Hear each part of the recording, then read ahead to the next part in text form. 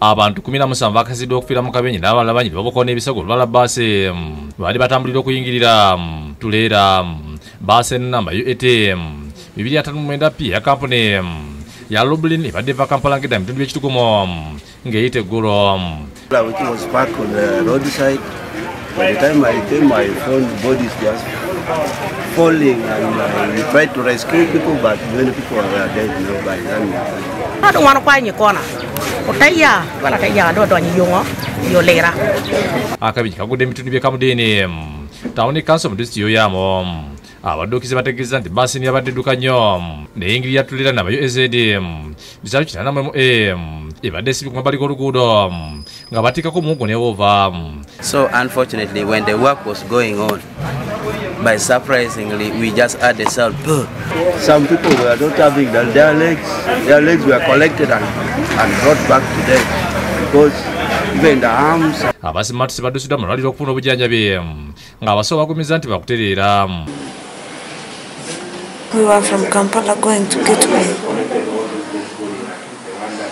I don't remember actually very well what happened. I was sitting in the last seat behind.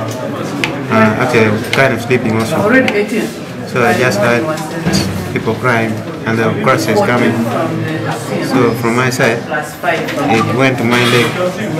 20 have survived. Of these 20, 10 are female and 10 are male. One of these 20 is a child of 4 years that got his arm cut off, and all of us thought that the child would not survive because we didn't have blood in our blood bank. Ebyo bireedde ng'obubenje bungi bwagwa nga tuyingira omwaka nga Olwokutaano lwa wiiki ewedde olwoka obubenje bwafiiramu abantu abasoba mu 10 akamu kaako ku luguudo lw'entunga mu okudda Kampala abantu 6 ne bafiirawo bbaasi bwe zatomeregana obwenyi ku bwenyi. Akabenje akalala kagwa kiwumu ku luguudo luddi Buloba emiti ya Nnaabuluganda basatu ne bakafiiramu nga baziikiddwa ku bbalaza Fort Portal. Mwekyo palamenti eragidde minisita w'entambula n'emirimu Gen Katumba Wamala n'owa Kampala yatumisa abantu okuleeta alipoota ku kizibu ky'obubenje obuyitidde ku nguudo okuva mu nnaku enkolo. The Minister of Transport will be required to come here and give us a statement. Amyuka Speaker Thomas Tayibwa ategeeza nti wadde palamenti eziyogera ku nsonga z'obubenje mu ggwanga tebeesanze ng'ekizibu kino kyeyongera bweyongeze. Before Christmas, I lost my very own in an accident. I know what it feels being with someone and then in around 5 minutes you receive sad news that they are dead. Tayibwa wadde ekyokulabirako ekyakabenje akagudde olwaleero akafiddemu abantu 17 n'alagira minisita okuleeta alipoota ennyonyola bwe bali mu kuteekesa mu nkola okulaba ng'enguudo zikoma okubeera akatiro.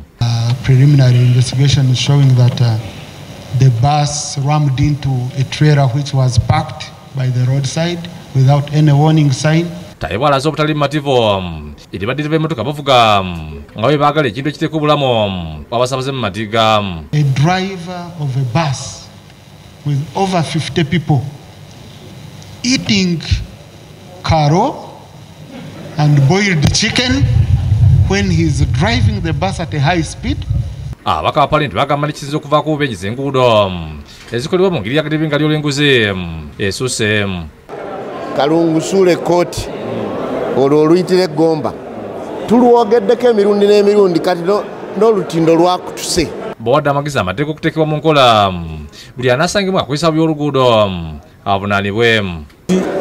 Erebedde nnyo mu mirimu gino ekwata omuntu n'emubuuza lwaki obadde oyogera ku ssimu agiwayo kyagiwadde n'emuta n'agenda. Tusaba poliisi bagyongera obuyinza basobole okukwata n'abali untouchables be bavuddeko obuzibu kubanga avuga bbaasi amanyi teri ajja mugambako. Tulina okulaba nti motoka ezibavuga ziri mu mbeera nungi, condition nungi. N'emmotoka mwennyini wali abavuga nga atatamba ne mukyala we avudde ku biri kukuba ali ku laavu abalala bavuga bali ku kibali ku WhatsApp. Tulina okweddako ffe abavuga emmotoka. May the souls of the deceased